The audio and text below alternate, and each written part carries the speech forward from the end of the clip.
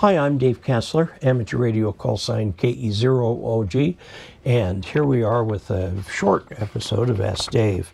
This first question comes from Musketeer 10, having to do with fixing reception of slope or dipoles. He says, after being away from amateur radio for over 50 years, because I could not afford the equipment, I purchased an ICOM 7300 at the beginning of November 2024. I made my first contact last night to Toronto from North Dakota on 20 meters. Great. I used a multiband whip-style antenna located on the dining room floor near the patio sliding door. I would like to place the antenna outside on the deck, but the coax is too short. Well, I noticed something in the manual about coax length shouldn't be any longer than 17 feet for the internal tuner. Is that true? No. I need to add about 15 feet. Go ahead.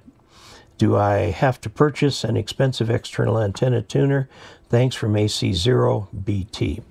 Now, the 17 feet is the limitation for the ICOM-made automatic antenna tuner that can be used to tune long wires.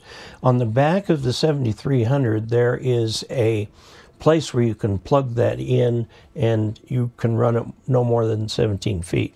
As far as coax, if you use the internal tuner, you can put whatever length of coax you need, even 100, 200 feet if you want to, and it will tune. Now remember, what it tunes is the combination of the antenna and the transmission line. But no, that'll work just fine for you. And congratulations on making contacts on the air after your 50-year absence. Until next time, 73.